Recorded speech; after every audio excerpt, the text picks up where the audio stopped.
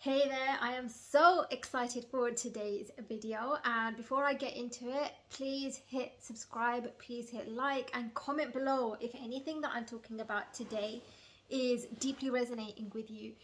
When it comes to container expansion and expanding your container to hold more, to receive more, by actually not restricting it, by not making your container go down. Before I get started, I want to kind of let you know what it means by container work. And container work is basically, another word for it is our upper limit.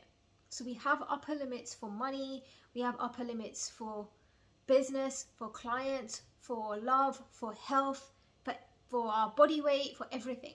And when we start hitting the limit of what we feel like we can actually hold, our nervous system is able to hold energetically, we will find ourselves subconsciously sabotaging, bringing ourselves back down again. So this is where you might inadvertently realize the moment that you're making more money than you're used to making in your business, you suddenly feel like hibernating, hiding, not wanting to show up, or not feeling enjoyment in your business. You might feel like picking fights with your partner the moment that you're making more money, just to kind of subconsciously stabilize your container all over again. And what I really want to talk about today is many people block further abundance and money and riches and whatever it is that they desire to come into their field by actually restricting and contracting their container. And the way that people do this is every time you have a desire, every time you have this feeling of, this would be so amazing for me to have, I would love to have this in my business, I would love to have this in my life, and you second guess it. You push that desire down, you dampen it down, you question it, you belittle it. You say to yourself, who am I to have that? That person over there can have it, but I can't have it. Who am I to have that? I'm not worthy of having that. Every time you do that to any desire that comes in your mind or in your body, you're actually pushing away any other forms of abundance coming to you. So of course you're going to push away that desire to come to you, but you're also pushing away other things that are on their way to you. And this is like a practice, that this is such a powerful practice for you to exercise in expanding your container over time. That every time a desire comes to you, even if it feels outrageous, oh my God, I would love to actually spend 30 days in the Maldives right now, right this minute. I would love to just jump on a plane right now and just go and spend 30 days there. Even if it feels really ludicrous like that, if you just acknowledge it and hold space for it in yourself, in your body, you're automatically going to be expanding your container and expanding your consciousness to receive more. It doesn't mean that you're trying to make it happen straight away. All it means is that you're letting it live in you. You're letting it giving it the space it needs to breathe, to fill you up a little bit and to expand you more. So let's say that example that I just said, or you're eyeing up a bag that you really want, or you're really desiring to hit multi 5, 6 figure months in your business. As soon as that desire comes up for you, what do? Do you question it? Do you push it down? Do you tell yourself that you can't have it? Do you tell yourself, I'm too new to this, I can't have this much money straight away, or she can have it, I can't have it?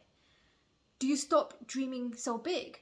Do you start asking yourself, well, how is it going to happen? It can't happen for me. How is it going to happen? Like, the earth would, the moon needs to come down to the earth and the stars need to, fall off the sky for me to have something like that. Or I need to have a blue moon to have something like that happen. Do you go into all of these kind of stories into yourself?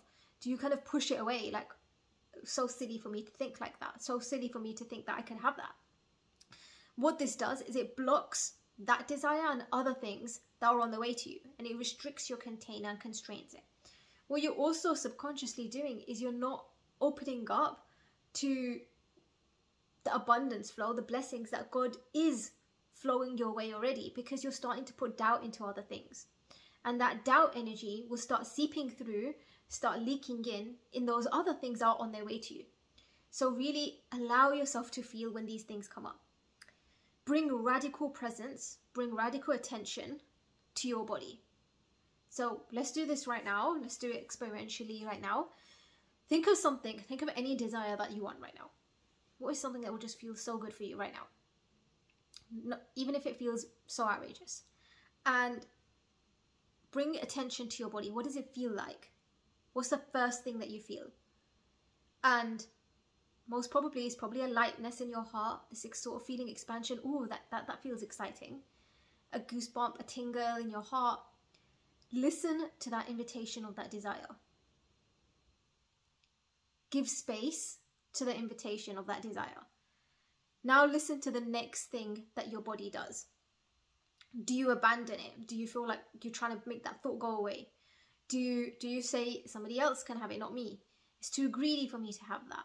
What stories does your mind jump in and create around it? And again, let me say that you don't have to act on these desires immediately. You just have to let them in, allow them space. Let it be that, okay, yeah, this is something that I can create space for. This is something that I'm going to invite in, open the door for, and let it just sit with you. And just by doing that, just letting it sit in the room with you, you're immediately expanding your container to receive more, to receive that thing or other things that are more on the top of your desire list, or more of the things that you feel like, no, I want these things now. So I hope this video was really useful for you. I'm really looking forward to creating more YouTube videos very soon. And if you haven't already binge watched my other videos, I have created a free masterclass playlist. I'll add that somewhere here. And feel free to look at all my other videos as well on the energetics of money, on visibility, and the different wounds that might be showing up in your business as well. So I'll catch you in the next one.